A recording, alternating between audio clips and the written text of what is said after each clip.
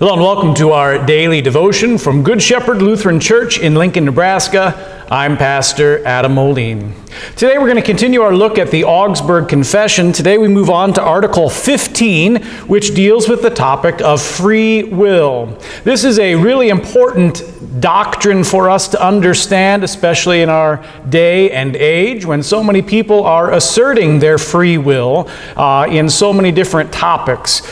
That's fine, but we want to make sure we get our theology correct as we apply that doctrine to our salvation. So, Article 18 of the Augsburg Confession, free will. Our churches teach that a person's will has some freedom to choose civil righteousness and to do things subject to reason. It has no power without the Holy Spirit to work the righteousness of God, that is, spiritual righteousness. For the natural person does not accept the things of the Spirit of God, 1 Corinthians 2. This righteousness is worked in the heart when the Holy Spirit is received through the Word, Galatians 3, 2 through 6. This is what Augustine says in his Hypnoxticon, book number 3. We grant that all people have a free will. It is free as far as it has the judgment of reason. This does not mean that it is able, without God, either to begin or at least to complete anything that has to do with God. It is free only in works of this life, whether good or evil. Good I call those works that spring from the good in nature, such as willing to labor in the field, to eat and to drink, to have a friend, to clothe oneself, to build a house, to marry a wife, to raise cattle, or learn various useful arts, or whatsoever good applies to this life. For all of these things that depend on the providence of God, they are from Him and exist through Him. Works that are willing to worship an idol, to commit murder, and so forth, I call evil.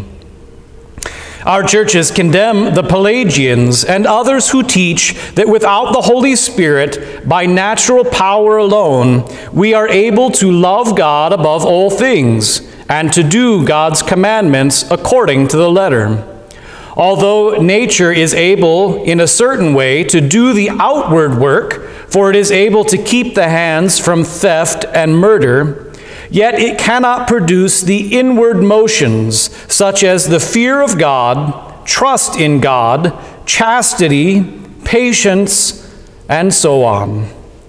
Thus far, Article 18 of the Augsburg Confession. Dear friends in Christ, there is freedom in many, many different things. You have freedom to choose to cheer for the Huskers or to cheer for Iowa or Oklahoma or Miami. You have freedom in that. It will not affect your salvation if you cheer for a team different than your neighbor. You have freedom to decide where you live as long as you can pay for it. You have freedom to decide whether you wear shorts or pants, depending on the weather. You have freedom in many, many things. But when it comes to your salvation, you are bound. Bound in sin. Bound against God's will. You have sinned even from the moment you were conceived in your mother's womb. And the sin, in one sense, has already made that decision for you. To be separated from God. To divide you from the one who created you. There's nothing within your will that you can do to change that. The die has been cast, to quote Julius Caesar. So then how are we saved? Through the work of the Holy Spirit, who calls, gathers, enlightens, and sanctifies the entire Christian church on earth, and keeps it with Jesus Christ in the one true faith. God works through the Holy Spirit, through the Word, through baptism, through the Lord's Supper, to make you Christian. He does it based on His own will, apart from any decision or choice or thought within you. This is what the church has taught since the very earliest days. It is written in the book of Galatians and Ephesians. We are saved by grace through faith, and this not of ourselves. It is a work of God. Dear friends in Christ, you cannot choose to save yourself. You do not have free will in that question. God alone saves, and He saves by Jesus, crucified and risen to take away the sins of the world. Now, when you are saved, when God does bring you into the church through the means of grace, then you have great freedom with what to do with your salvation, to love and care for the people who are around you. But do not be confused. You have not saved yourself.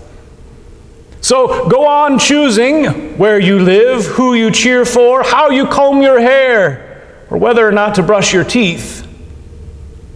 But remember, God has saved you in Jesus.